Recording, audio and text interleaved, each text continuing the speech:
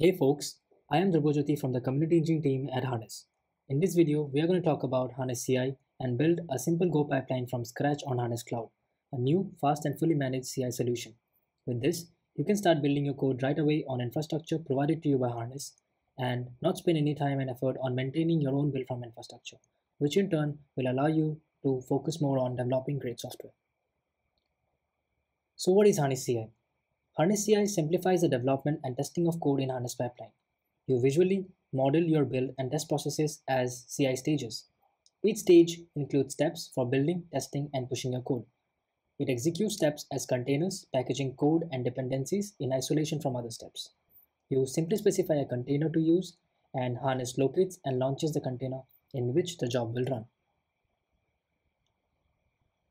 So what do you need to get started? First of all, what you'll require is an Harness account, which will be hosted in app.harness.io. You'll require a GitHub account, which will act like a source code manager for you. And last, we'll require a Docker Hub account, which will act as a Docker registry for you. And that's it. That's what you need to build your very first pipeline with Harness. So let's get started. So as a part of the first step, we are going to fork the repository that is a Go pipeline sample, which is present under the Harness community. The link to the repository will be provided in the description box. I'll directly jump into the Harness UI and create a new sample account and get started with building your first pipeline for the Go application. So let's get started. So I'll directly jump into app.harness.io and sign up for a new account. If you can see here in the bottom left corner, we have the sign up option. I'll click on that. In the sign up page, we have different options to sign up. Like you can go with Google or GitHub, but in this case, I'll just choose to go with my email address. Now I'll be using a demo email address. You can choose your own email address, or also you can choose the other sign up options that are available. Make sure you give a valid password and then click on sign up. Now, as soon as you click on sign up, it will send you a verification mail in your email address, and you'll have to click on the verification link to verify your account. And yeah, so we are verifying our email address and email verified successfully. Amazing. So this will redirect me back to the app Harness app homepage, and so as you can see, we have different modules here. I'll go ahead with CI and click on continue. Um, Now in this page, we can learn more about the CI module of Harness. Like we can run through the documentation as well a bit, understand what are the different features and how do we implement them. But I'll just go and click on get started now. Amazing. So now we'll choose our source code manager. So we have GitLab, Bitbucket, and GitHub as our options. So I'll go ahead with GitHub and authentication. I'll go ahead with auth, right? And I'll be using my GitHub account credentials. So let me just use them. Amazing. So let's click on sign in and I'll verify my GitHub account. Now this is a best practice to save. If you have enabled two-factor authentication for a GitHub account, will ask you to verify your authentication, and amazing. So we have verified it. Continue, and yeah, the connection is successful. Amazing. So we'll move ahead and select our repository in the next step. So it will automatically fetch all the repositories from my GitHub account now. But in this case, we'll be using the Go application sample that we have already forked from Harness community. So this is a particular repository, Go pipeline sample, and I'll say configure pipeline. Now we have different starter configurations available, but I'll go ahead and move ahead with starter pipeline itself. And click on create pipeline. It will take a few seconds, and that's it. Our default pipeline configuration is available in our pipeline studio. So if I move back and see the infrastructure right now, it is hosted builds, and the operating system is Linux, and the architecture that we are using is AIM64. And in the execution, we have a run step which displays nothing but a welcome message, that is echo welcome to Harness CI. Amazing. So let's run this once and check out how the successful run looks like. So I'll just go ahead and click on run, and yeah, amazing. So it automatically fetches my branch as well, and I'll click on run pipeline. And as you can see, the execution has started. We have two different execution panels. One is visual and another is console view.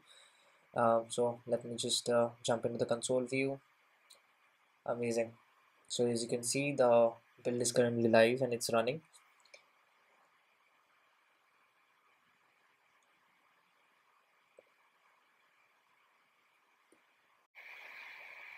And that's it, my execution is successful. Amazing. So let me just jump in back to the pipeline studio and configure my pipeline with respect to the Go application. So I'll change this run step to run some unit tests. So let's give it a name, say run unit tests. Amazing. Now I'll auto populate this command line with the unit test commands of my Go application. So let me just copy paste them, and in the optional configuration I'll choose my container registry. So in this case I'll move ahead with the runtime input for my container registry. So I'll be auto populating these values during my runtime execution of my pipeline. In the image I'll choose Golang image, so let me just go and paste them. So I'll store this test results in a report path, so I'll just define that as well. And yeah, good to go. Let's click on apply changes. The next step, I'll define a run step again to build my Go application. So let me just go and do that. So let's say build app. This is the name of the run step, and again I'll auto populate the values for my uh, building process for my application. In the optional configuration, once again I'll define the container registry as a runtime input, and I'll be using the same image that I was using in the previous step. That's a Golang image. So let me just go and paste that as well. Amazing.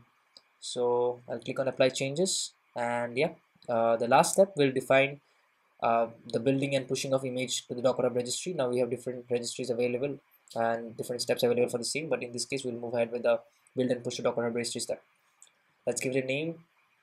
Let's say build and push image to Docker Hub. Works fine.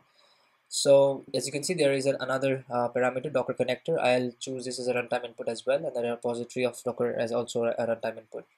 Now tags, I'll be using it as a latest by default, and we'll click on apply changes. Yeah, good to go. So I'll verify my code base configuration once again, and yeah, that's verified. Apply changes, and I'll click on save.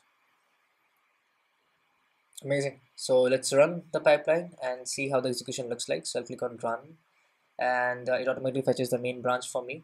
In a container registry, I can select a new connector, right? So I'll just go and click on new connector. I'll say Docker registry, and let's give it a name, say Docker connector. Amazing. I'll go and click on continue. There are other necessary information available in the side panel as well, which you can refer to while creating the Docker connector. Here I'll define the Docker registry URL and my username, the Docker Hub registry username that I have for my profile. So let me just go ahead and write that down. And then I'll be generating a personal access token and saving it as a secret in hard disk. So I've already generated one. I'll be using the same. So let me just go and create a secret for that. So I'll click on it, and let's say new secret text. Let's give it a name, say Docker path, and I'll copy paste my secret value and save. Amazing. So I'll click on continue. In this case, we'll go ahead with continue connect through harness platform because we are using hosted builds, and the connection test verification successful. Amazing. So let's click on finish. Amazing. I'll be using the same Docker connector for all the other runtime inputs that I have defined. So let me just go and do that. And I've already created the image. That's the Docker Hub registry repository, right? So I'll just go and paste that here as well. That's test go, right? So skip reflect check, and we'll run our pipeline. Amazing. So as you can see, my pipeline execution is live right now. Now, while the execution is live, I can also go and edit my pipeline and have concurrent runs for the same pipeline.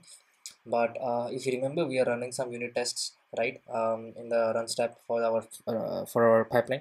So I can also trace those test results while my execution is live. So let's wait for the run step where we are running the unit tests, right?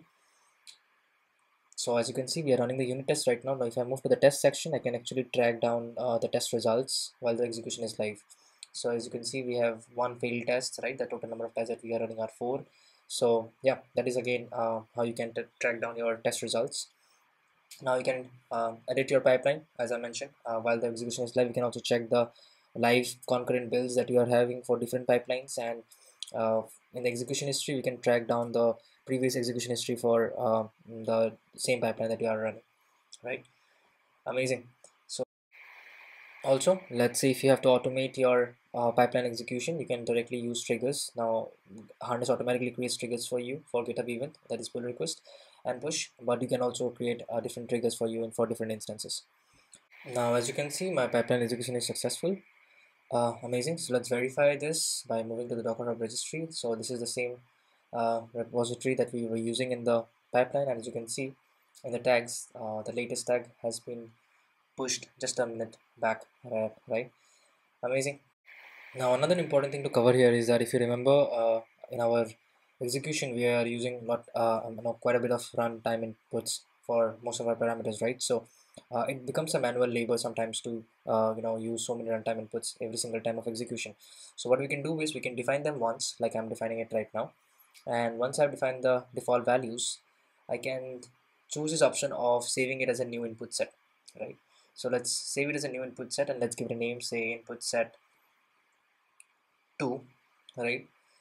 um, Amazing. So let's save it, and the next time I try to execute my pipeline, I'll be automatically using the same input set to run my pipeline manually, right? So this is an amazing feature. Let me show you again, once again. So if I click on run right now, I can click on use existing input sets, and I can just click on input set 2, apply inputs, and it automatically auto populates the values for me, right? So yeah, that's it for this video. Thank you so much for joining us. If you have any queries, make sure you join the Slack channel and server of Harness community and share your query with us. Thank you so much.